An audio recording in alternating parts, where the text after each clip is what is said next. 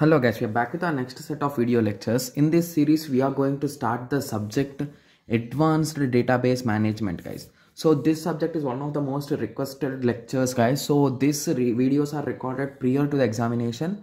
So that is the reason why the videos will not be in depth and it will not be a detailed explanation, because this is an elective subject, guys, where I selected one more subject, that is nothing but graph theory. This is what I selected, and all the videos for that subject were detailed and they are already uploaded and they are live already. But Advanced Database Management System is a subject which I did not select, so I am not having that much clarity on the subject. So I'll be giving you some kind of introduction for most of the topics, guys, because even I have some basic idea about database management system, because that's one of our core subject. And advanced database system is something which is advanced for that, guys.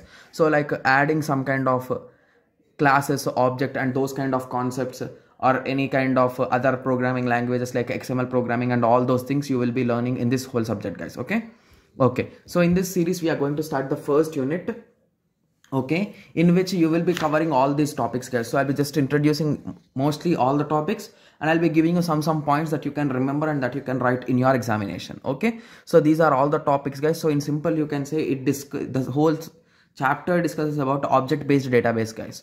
Okay, so let us first understand what is object relational data model. So basically we know what is a relational data model, right? Yes. So any database which is having some data in the form of rows and columns with some relation between them. So basically a student table will be having the student details, that is nothing but student name, student age, student date of birth, etc, etc, etc. So each and everything is related to the student. So student is the table name and everything will be the attributes, right? So this is a normal representation of relational databases. So whenever you are moving on to advanced things, like you want the concepts of object oriented, that is nothing but OOPS concepts we will be calling it as, right? So object oriented programming concepts. So these concepts include inheritance, arrays, constructors, and all those things, guys. So we want to include these all also into our database, like into our SQL commands. You want to include these things also. So is it possible? The answer is yes, this is possible, guys. In few versions, the latest version of SQL is SQL 2019, in which there are only few features. So basically in conceptual there are many features, guys, but in reality there are only few features which are available in the current version or in multiple versions of SQL, guys. Okay, so let us start with the theory. So object relational database model, so it is nothing but extend the relational database model by including object oriented, that is nothing but inheritance, arrays, lists, and all those things, guys, and constructions or constructors to deal with additional data types. So basically you can even create your own data types, your functions, and all those things you can create here, guys. Okay, so allow attributes of tuple to have complex types. Guys, we'll be discussing about these complex types, like what I mean by complex types, don't worry. So it includes atomic values such as nested relations. So you will be also having the nested relations and all those things. Okay, so basically nested relations will help you in understanding the data in a proper way and to extract the data in a preferred way, guys. Instead of using joins and all those things, we'll be going on through these nested relations. Okay, so preserve relationship fundamentals in particular declaratives. Okay, so let us continue. Okay, so now you might be asking that what are these complex data types, right? Yes, so complex data types are nothing but those are non-atomic. So in simple words, you can say an array is a complex data type, guys, because whenever you are storing inside a database, what you will be storing, guys, you'll be storing only a single value in a single row column address. So if you assume that this spot is 1, 2, like assume in that column, in the type of rows and columns I am saying, inside that you will be having only a single value in a common database, right? Yes. So but when you move on to this complex data types, you will be trying to store multiple things. See here, set of integers or set of tuples, so that are nothing but a non-atomic. So the main objective of complex data types is to store non-atomic domain values, guys. Okay, similarly intuition is nothing but to store them and to have relation in between them, and but the only issue is that the normal forms will be violated completely, guys, because normal forms are the things that we will be learning, we already learned in database management system in our first series of lectures, guys, in the previous semester.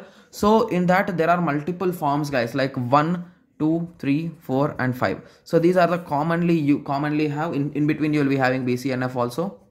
Okay, so basically when a database, each and every database should fall into any one of these form, guys. Okay, so but whenever you are going through complex normal forms, our database will not be in any one of these forms, guys. So all the forms states that each and every row or column should have exactly one value only. So to try even to understand, or to try working with normal forms, the first condition is that each and every row and column should have a single value.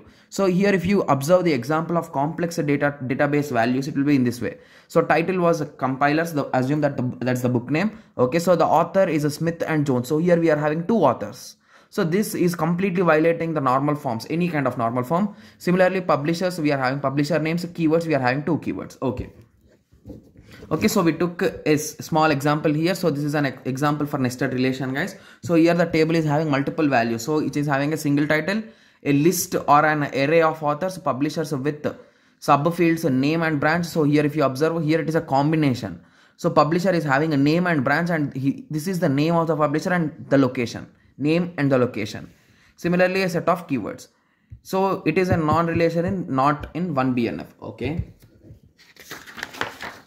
Okay, so if you try decomposing that table at least into 4NF, why I am saying into 4NF is that because 4NF will be a bit easy to understand, guys, because in 4NF there are no conditions that there should be no repetitions and all those complex things which are there in 3NF or 2NF or 1NF, right? Yes.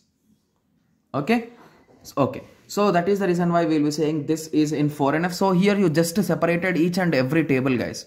So if you observe, the same details are written, but first you gave a separate table for author and the second table for keywords and the third table for book. So here there is a compiler title, the publisher name and the publisher branch or the location.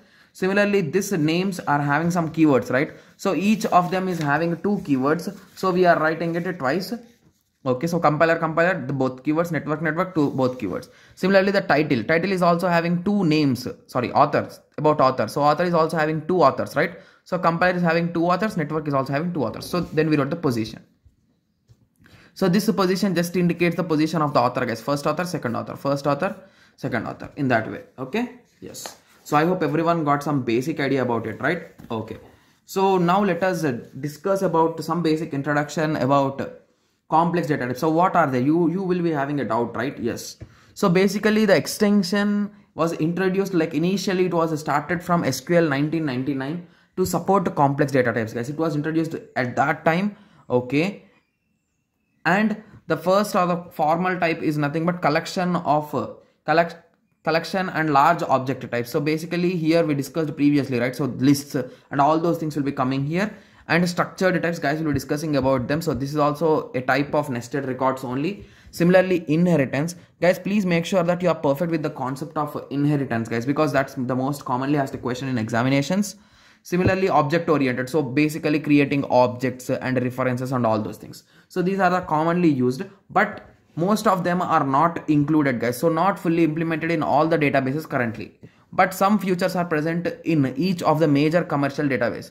Okay, so you can read the manual of database system of that particular version to know more about that details, guys, like which are supported here. Okay, so I hope everyone got some basic idea about SQL, like object oriented, right? Yes. So some kind of features are tried to add. So the features, you can say that those are nothing but inheritance, arrays, lists, and these nested values and all those things. Okay, yes. So I hope everyone got some basic idea. So in the next lecture we'll be going through the structured types, guys. Okay, so let us meet in the next lecture. Thank you. Thanks for watching.